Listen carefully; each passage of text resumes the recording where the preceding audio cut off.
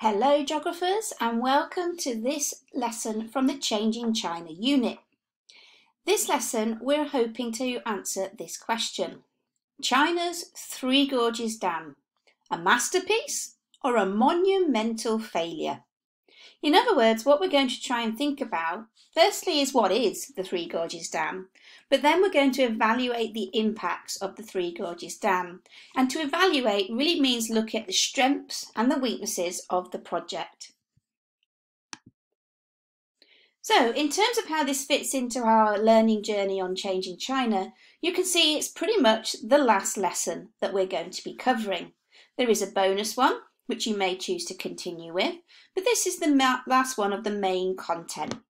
You can see how it fits in with the other previous lessons. We've talked about the geographical features in China, and this lesson will link back to that. It also looks at our population across China and how spread out it is. And again, this lesson will link to that. We've also looked at the economy of China and how China's become quite a lot richer. Again, this lesson builds on that knowledge. We've also looked at the differences between the urban and rural locations, and again, this links to that. And lastly, we've looked at how China's economic development has had an impact on an environment, and clearly, the building of the Three Gorges Dam directly links to that previous lesson. So, let's make a start.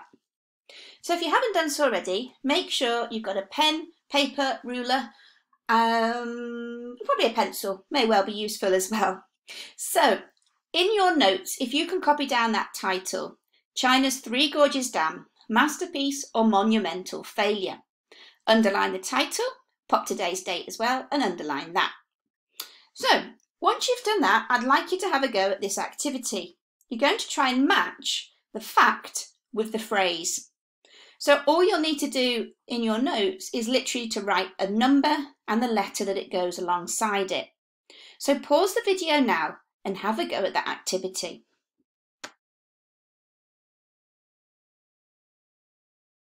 Okay, let's see what results you got then. So you should have seen that number one, the Yangtze River is actually the location of the Three Gorges Dam. And if you cast your minds back all the way to the first lesson when we did about the geographical features, you probably located the Yangtze River on your maps. Number two, this is the number of people who were displaced by the dam and its reservoir. Now, displaced means they had to move away from this location. So 1.3 million people had to move when the dam was built. Number three, 135 metres is the height of the Three Gorges Dam. Number four, 32. This is the number of hydroelectric power turbine generators, which create 22,500 megawatts of electricity. It's the biggest in the world. And number five, 23 is the number of years it took to actually build the reservoir.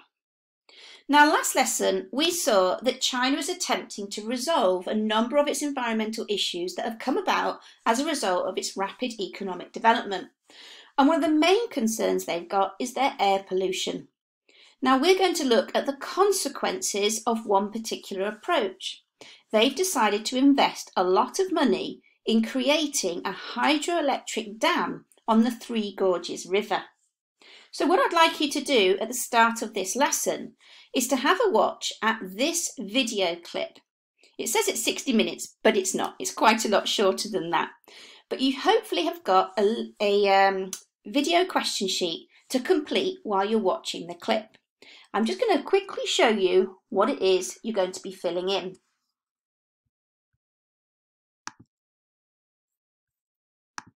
Okay, so here we have the question sheet that you're going to complete. You can see that in total you've got 10 questions. So if you'd like to make your way through that sheet while you're watching the video, that would be great. And I'll see you back here in just a moment. So pause the video now while you go and watch that clip. Okay, hopefully you've had a chance now to watch that video. And it's quite an amazing feat of engineering, this dam. But there are also a certain amount of drawbacks, which I'm hoping to highlight as we go through. So firstly, why was it that the government wanted to build the dam? One of the first reasons was flood control.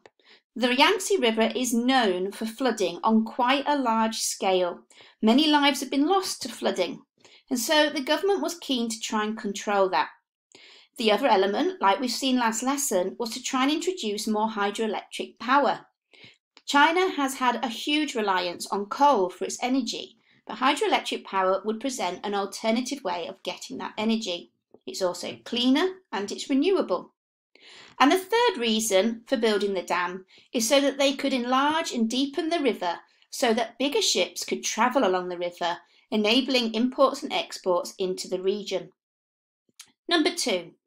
The Yangtze River in the upper reaches is full of rich vegetation, but also very steep cliff faces, and this becomes important later on. Number 3, around about 400 million people rely on the Yangtze River as part of their livelihoods. The dam itself, question 4, is estimated to have cost around about $25 billion, and they think around about 28,000 people have helped build the dam over the 20 or so years it's taken. Number 6, what are the potential risks associated with the dam? Well, one of the first problems people are concerned about is the weight of the reservoir. It's a huge area that's covered in water, and the suggestion is that it could cause and trigger earthquakes in an area that's already vulnerable to tectonic activity. Landslides have also become common as the water increases. Remember I said earlier it's surrounded by steep cliff faces, so its potential for landslides is high. Some of the villages in the surrounding area have had to be moved not just once but sometimes twice because of the risk of landslides causing a problem for their village. Number 7. What's been the impact on the built environment with the building of the dam? Well, unfortunately, in order to make way for the project, whole apartment blocks, shops, schools, even entire cities have had to be blown up in order to make way for it. Also, factories and mines have been submerged into the reservoir. Ancient sites that they've tried to preserve have become islands within the reservoir as well.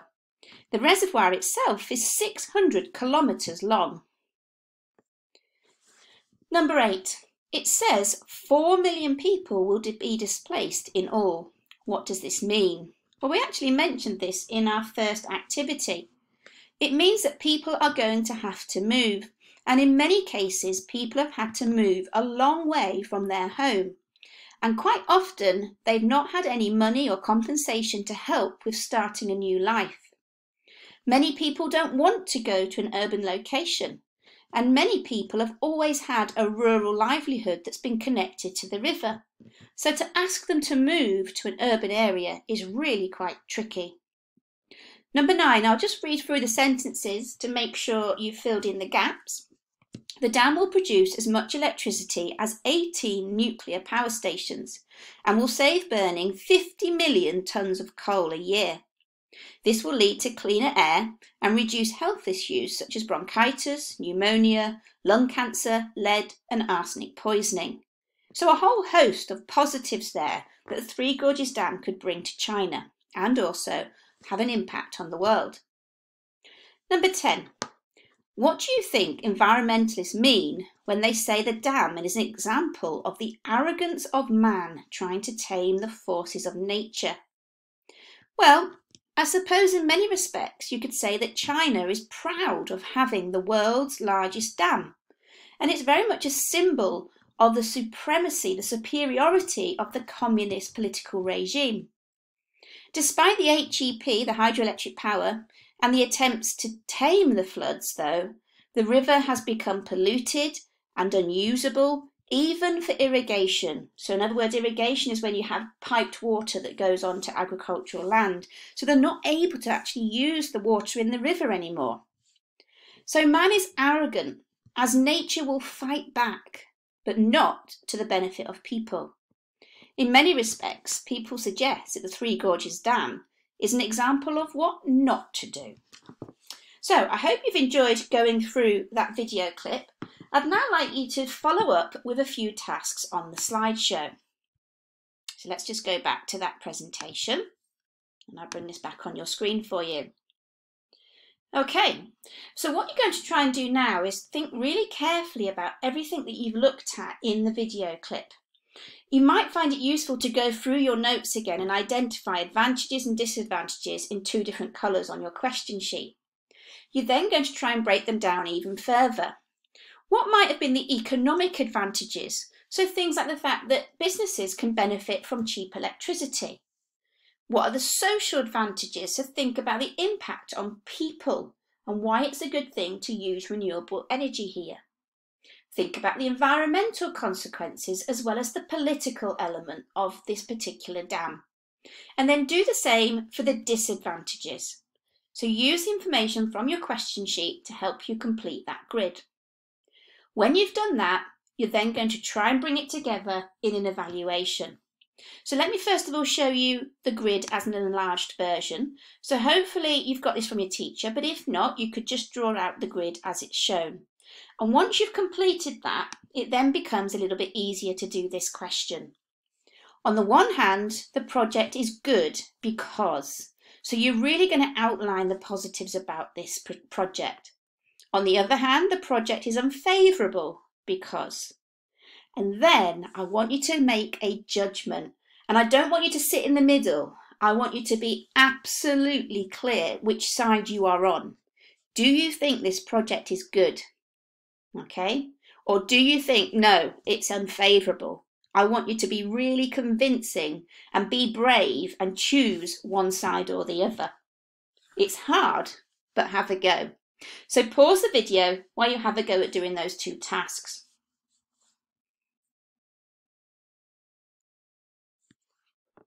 Okay, so to finish off, have a look at this evaluation that somebody's written for the last question. I want you to see if you can improve it. So it says, one good thing about the dam is that there's less pollution. A bad thing about the dam is that lots of people had to move. Overall, it wasn't a good idea to build it. So you can see that's one person's attempt. There's nothing completely wrong with it, but there's no real depth, and I know you could do it better than that.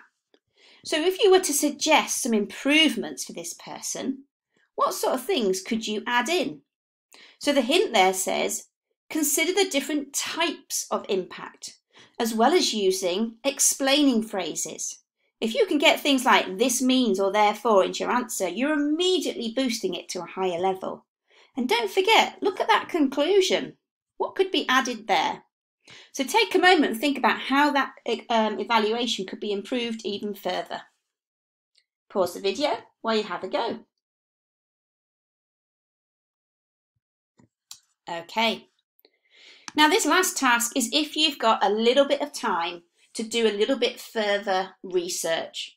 There's a great article that you could click on and have a look at here that goes into much more detail about the pros and cons of the project because it really assesses it in great detail. And so then you could add a bit more detail to your grid and perhaps give more convincing arguments for question 2. Finally, answer this question. China is intending to become a world leader in green energy. What are the alternatives to hydroelectric power that they could explore? So try and dive into some other energy sources, maybe things like solar power or wind turbines. Do you think China as a country is suitable to explore those other types of energy sources? What would you suggest that they invest in next? So there's plenty to get your teeth into there if you'd like to try and take things a little further. But I'm going to stop you there. Bye for now.